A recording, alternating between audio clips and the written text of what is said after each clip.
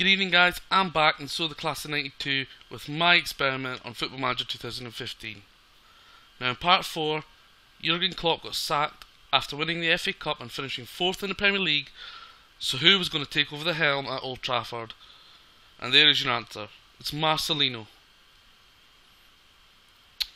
So what he did was spend 38 million on Kevin Campbell, he sold 33 million for Luciano Vietto, bringing in 111 million worth, selling 91 million worth.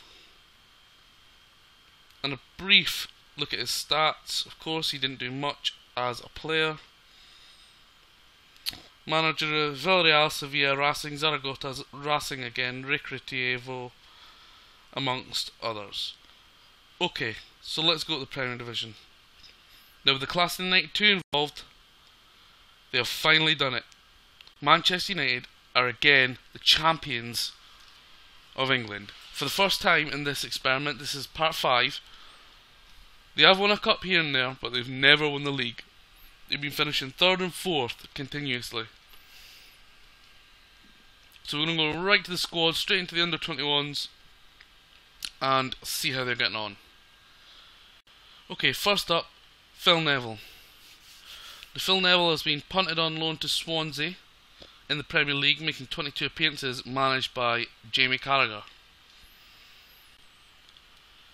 Now he's on £15,250 a week, valued at 5.75 million. He has 3 first team England caps, so he's the first one out of the 5 Englishmen out of the 6 of the class of 82 members to get England caps. He's got 20 under 21 caps for the country. So he made 26 appearances in total, 4 in the cup for Swansea, getting a total average of 6.93, and he's looking quite comfortable. He's been put on loan twice now, having previously gone to Middlesbrough for 8 games, but he's got very solid stats, and he looks comfortably a good Premier League player. So with Manchester United now being champions and probably having a monster squad that we will look at very shortly, is he going to come back and get involved in Marcelino's first team? I'm not so sure. It's a tough one because do you change a championship winning team? We will find out in part 6 of the experiment. But he's now got a continental reputation and known as an enthusiastic fullback, aged 21. So he's had a not bad season on loan at Swansea, but picking up England honours is Phil Neville's main feature of this episode. He is contracted to Manchester United until 2022, so plenty of time to get involved in the first team.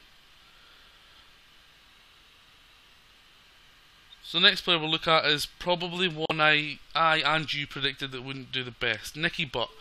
He has been put on loan to West Ham, who are in the Premier League and managed by Andre Villas-Boas. He had 14 appearances for them, 12 in the league, 2 in the cup and 2 substitute appearances as well, picking up a 6.87 average. Valued at 1.6 million, aged 21, he's had plenty of time to develop now.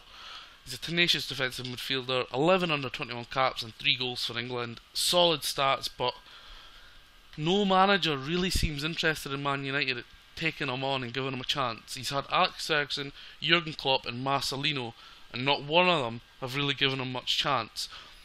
Picking up only 17 appearances for Manchester United first team in 5 seasons now, so he's not looking too good, and my prediction is next season he would not be given a chance under Marcelino. Remember guys, I have not recorded ahead. I just record and I upload, I record and I upload. I don't record ahead, so I have no idea what's happened. He's got 1 year left on his contract at Old Trafford. It doesn't look too good for Nicky Butt, but who knows. Next we'll go to Paul Scholes, another one who was kind of struggling. He has been punted on loan to Bristol City in the Championship, being managed by Steve Cotterill. He's an enthusiastic midfielder, valued at 525k. That has been pretty much static for 5 seasons now. He's got no under 21 caps, he's got no full caps, he's on 9k per week, and he's got 2 years left on his contract. He's got decent stats with a 6.92 average in a Championship side, getting only 2 goals and 10 assists. It's doom and gloom for the Ginger Maestro. I don't think he'll be doing anything. For me, the worst out of the bunch so far, no doubt. So next, it's a bit of a surprise actually, from breaking through last season into the first squad, looking brilliant. I cannot believe David Beckham got sent on loan to Southampton in the Premier League to play under Steve Clarke. It's just a massive shock.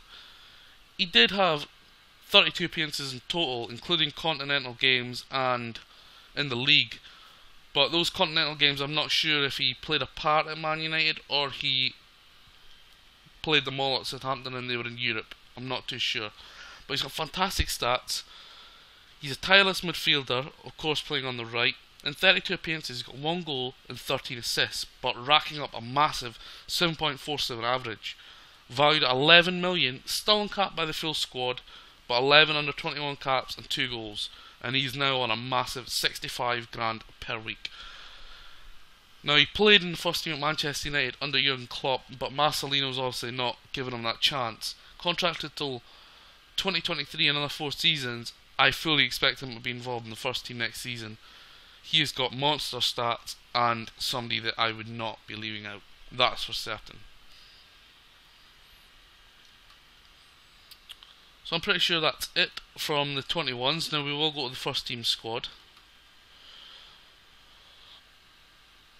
So we're going to go to Gary Neville. Now, unbelievably, Gary Neville has been loaned on to Cardiff last season, but this season promoted to the first team and played almost 40 games in total, getting a 7.47 average, 4 goals, 9 assists. But what is really massive for him being 21, a key player and enthusiastic fullback, is Marcelino has named him vice captain of Manchester United aged 21. Yet he's still only on 24k per week. 15 caps for the under 21 side, but 0 for the full side, and valued at a massive 10.75 million.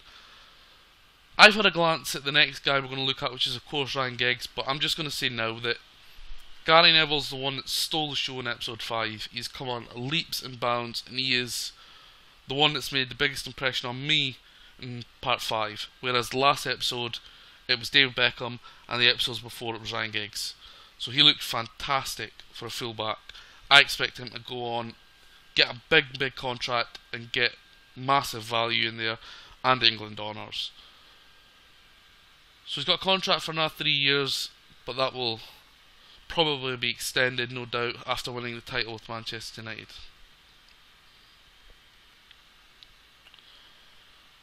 So the final one we will look at is, of course, the current Manchester United assistant manager. He's only been at Manchester United. He's the only one who hasn't been on loan to any other club. Aged 21 on £47,000 per week, 11 Welsh caps, 2 goals.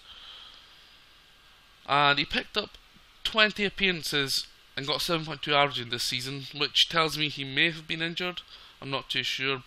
But that value, guys, 22 million. He's now an enthusiastic midfielder and a rotation of squad status within the club, a continental reputation. Now, the last episode you've seen that I mentioned 3 or 4 of them were named as Wonder Kids. Right here you can see enthusiastic midfielder. That has obviously moved on from Wonder Kids because the guys are 21 now, they're moving on. In another couple of years they will be able to tutor players, so they can't really be called Wonder Kids anymore. So that time is done. So Ryan Giggs looks fantastic. He's been very solid. His value keeps going up and up and up. But the surprising one for me is that Phil Neville's the only one got England caps out of 5 of them. Maybe his loan move to Swansea sealed that, because I'm not sure why the others haven't got England caps. So as you can see here, Gary Neville is the vice captain, and I'm sure he will be next season, having Manchester United won at the Premier League with this team. The top 6 or 7 are quite players you'd expect to be there. They started there. The big name signings, of course, are Musashi, Otamendi, Sol, Kevin Campbell for just under 40 million, Davy Klaassen, Andre Gomez, Domenico Berardi, Alvaro Morata, and Salomon Rondon. So the tactics that Manchester United employed to win the league is pretty much a flat 4-4-2, which tells me Gary Neville could play right back, Phil Neville left back or centre back, Nicky Butt and Paul Scholes in the middle, Ryan Giggs on the left, David Beckham on the right. There'd be no problem to fit them all in. So something I'm going to do, which I never actually planned until this morning when I thought of it. Once I get to I think part 9, after part 9 is recorded, I am going to take over the class of 92 for one season and one season only. I'm going to control all those players, should they all still be there, and they haven't reached pastures new. And I am going to see what I can do with them, and if I can win the quadruple, the treble, the double, or just the Premier League title, we'll see what I can do. But the main aim of that will be to make sure that all players are still there, and all players are going to be playing in that season I take over. So it's been a very successful part 5 of the experiment for Manchester United in particular. Some of the players, some not so. 2 are not doing too well in Butt and Scholes. Beckham and Phil Neville doing okay, but Ryan Giggs has been solid, and Gary Neville has taken the lead and become a rock solid player. Those are the 2. The others have got to catch. Can they do it? Can Marcelino introduce them into the club? Will they get games? Find out in part 6, guys. That will be released early next week. Thanks for tuning in. Goodbye.